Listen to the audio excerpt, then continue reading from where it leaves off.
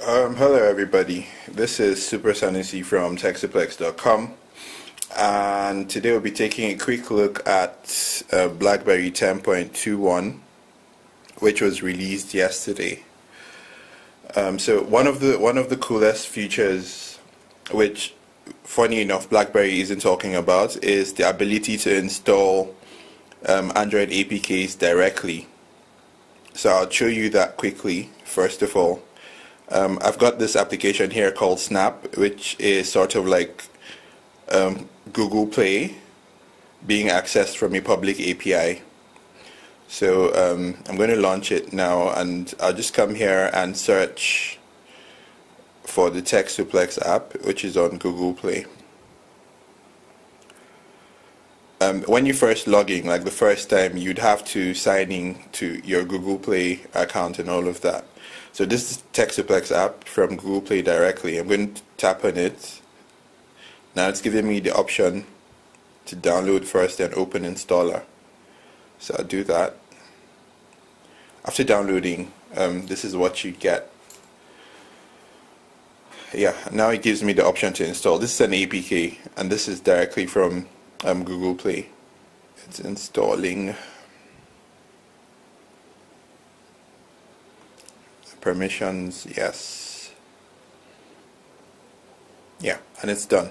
So this is like an APK that I just installed directly. You could see here that this bar is already here. This is one of the things that shows you that it's an APK. Not in all cases, but yeah. So that's a Techsuplex app. It's a fresh install. It's pulling info from the internet right now to populate. And yeah, these are like posts that we have on Techsuplex right now. So I'll show you another cool feature that has come with the update. Let me just put my password real quick so you guys don't know what that is. So yeah, one of the new features that comes with this is the quick settings, quick customizable settings. You can see on both phones you now have like a longer menu, and then you can go to your settings and actually change what's on the menu. Alright, like if you come to quick custom settings, yeah, so these are like, you have other stuff you could put: internet tethering, bedside mode, device monitor, location services, touchlight, mobile networks. Those are things you could put. You could put any of them and rearrange either as well. Oh yeah, and it comes to the touchlight now, and FM radio as well, which I would look into quickly. So another cool feature that is built in here that is new is the security feature called picture lock. So you may want to unlock your phone like really quick, right? And then you don't want to type anything. Alright, so under device password there's a new option called picture lock. Let's turn it on so you can see what it's like. It's asking for my password again. So I'll type that real quick. Yeah, so this is how it works. It first tells you what happens, but the basic idea is you put a picture underneath, and then there are like some random numbers. So you pick a number, right, and then that number becomes sort of your password when it is at a particular point in the picture. So whenever you want to unlock your screen, you just drag the picture till the number is at the point where it is. Let me show you what it looks like. It's asking me to pick a picture, so I'll pick this one with the buttons, right, and a number. Let's use 5. So it's going to ask me to drag. This is 5 now, right? It's going to ask me to put 5 where I want it to be. So I'll put it on this black button on top. So what that means is that whenever I want to unlock my phone, I need to drag 5 to where this button is, and I'll click next. It's reminding me that that's the combination I've picked, right? And yeah, I'm done. Next. So this is like an example. If I want to unlock my screen now, this is what I'd see, and then I'd have to look for a 5. There's one here, and there's one here. I'd use the one on top and drag it to this button here. See, and it's been confirmed. So that's how the picture password thing works, which is one of the new features. I'm going to also show you. Let me use this phone. The call screen on the OS right now is different. Right, before now you had a call screen where when a call came in you'd have to drag and drop, but right now it looks different. Like to pick up a call, you go this way, and the call you go that way. Or you could just, reply with a text already preset that you're not available. So I'd end this here, but that's how the call screen looks right now. Another new feature that is here is the ability to group contacts.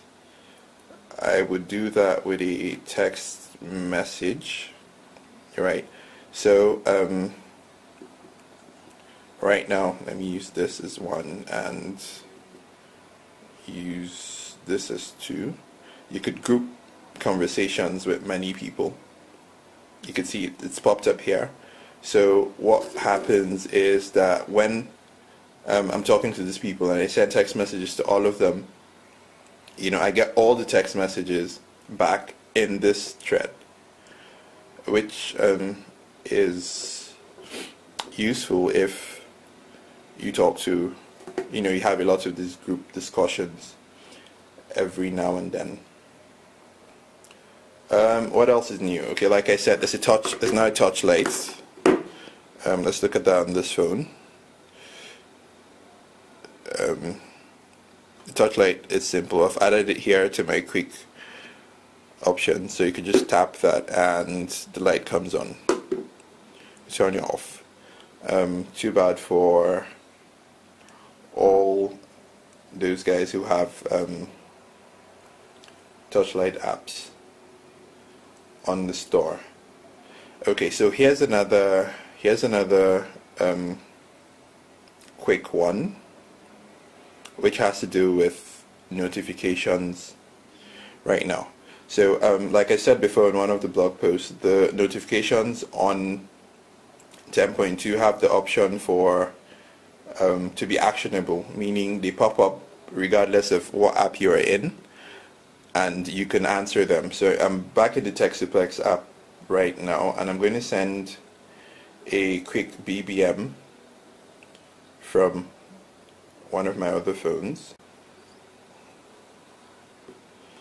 Yeah, so you can see the BBM is coming. I'm still in the app and I can reply this with a hi and send without leaving what I'm doing, and the conversation continues. I could type something else, and it comes in and I can reply this again with something else without leaving what I'm doing, which is really cool. And this works for text messages, BBM, emails, WhatsApp, and any other third-party app that decides to build that functionality in. So that's one of the really cool new things that is here as well. Another nice thing which is now here is in the hub you have pinch to zoom. So for example, let's say you have like a lot of new messages, right? And you just want to see like all of them concentrated in one place. You just pinch, and this is all that I have unread, right? And then I could focus on this, and then when I'm done, I get back to the regular view. And then yet another new cool feature that is on this is, let me open a new tab and open Techsuplex, is the offline browser mode, which has been built into this. I should open an article. Yeah, so assuming I have this article open, right, and I want to read it later, when maybe I may not have like internet, come here to access the menu, right, and then there's a save page option right now. So you just pick where you want to save and save, and it downloads the page, and then you can check it out much later if you wish. Okay, another new thing that you could put here is preferred contact sync. So I'm going to create a new contact. I'll just put a random number and a random name. Alright, so at the very top here you could see where you want to sync your information from and where you want to save it as, right? So if you want to save it as your local contact, then it's fine. You could save it on your SIM as well.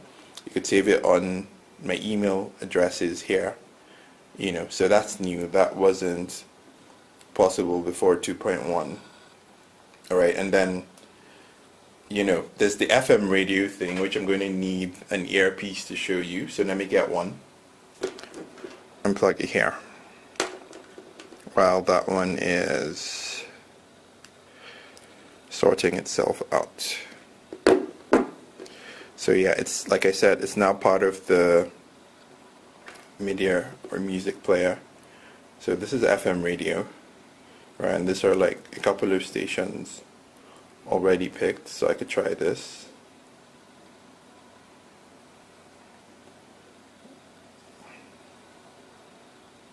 Change the audio source out so you can hear.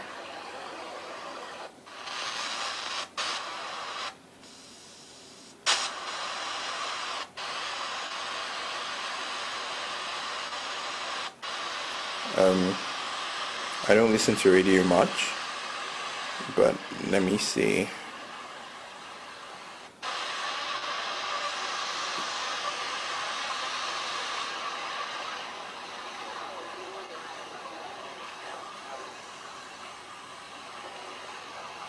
Now, because of so many so I found one, priorities, we are not yet and there. But that's how the radio feature which works. has been increased by the government, we are putting it into infrastructure development, improving the laboratories. So, yeah. There are a bunch of other things, that come with the OS. Right now you can have automatic OS updates.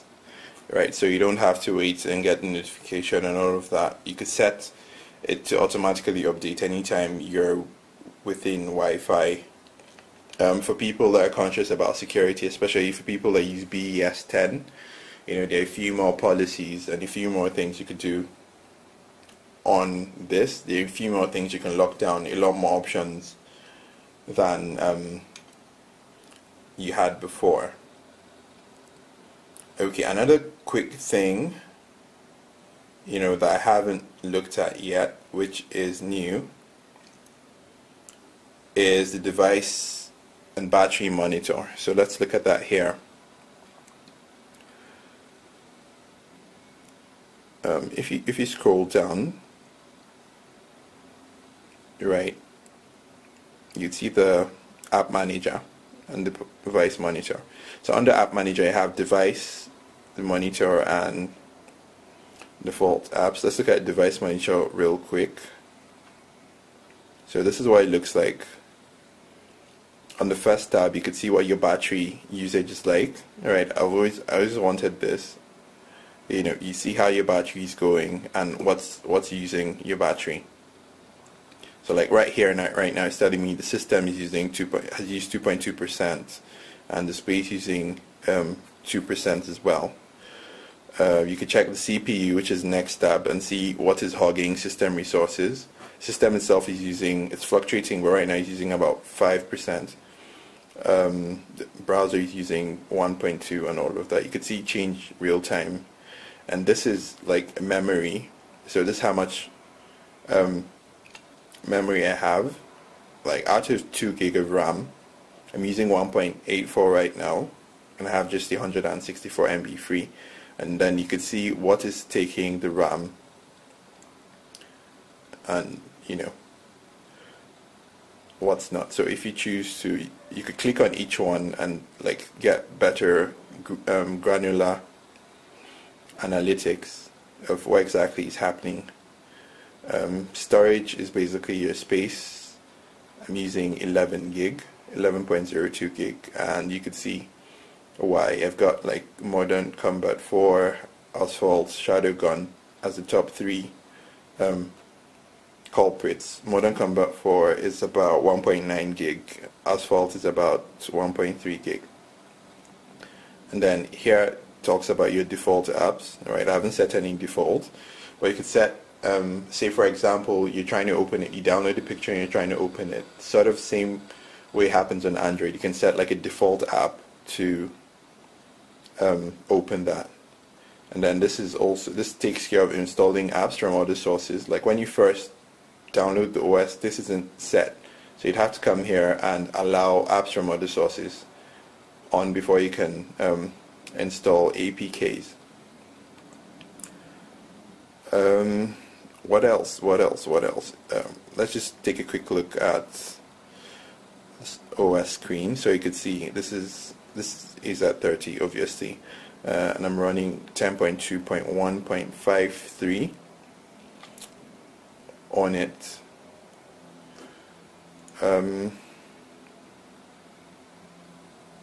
I think that's it really. There's nothing else. That's here. Oh, and Android apps work really smoothly now. I'll just show you a quick example. This is Pocket, right? So yeah, it works pretty well. You don't need to do any special crazy stuff. This is my Pocket, and it actually does some amazing stuff. Like this is the last link I copied, right, on the browser, and it gives me the option to save it. Let me do another one so you could see real time. This is the link for the Techsuplex article I opened earlier, right? It's copied. It's asking me whether I want to add it to Pocket, and if I select yes, it's saved. So it comes here to my Pocket like directly, and here it is. I'll probably still be downloading it now, but yeah. So yeah, this is the app from Techsuplex on Pocket. And then let's show you another Android app real quick. This is Viber, right? And it works like perfectly. Let me get Viber running on the other phone. Viber usually has this issue though, like it can be buggy with the black screen. So this is not a BlackBerry issue in particular, but I'm going to launch Viber on my Android phone, which you can't see off the screen, and try and place a call to the BlackBerry.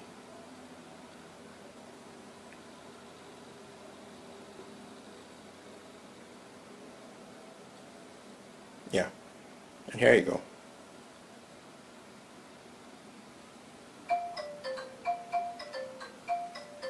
Hello? Hello? You can see the call going through. So that works pretty well.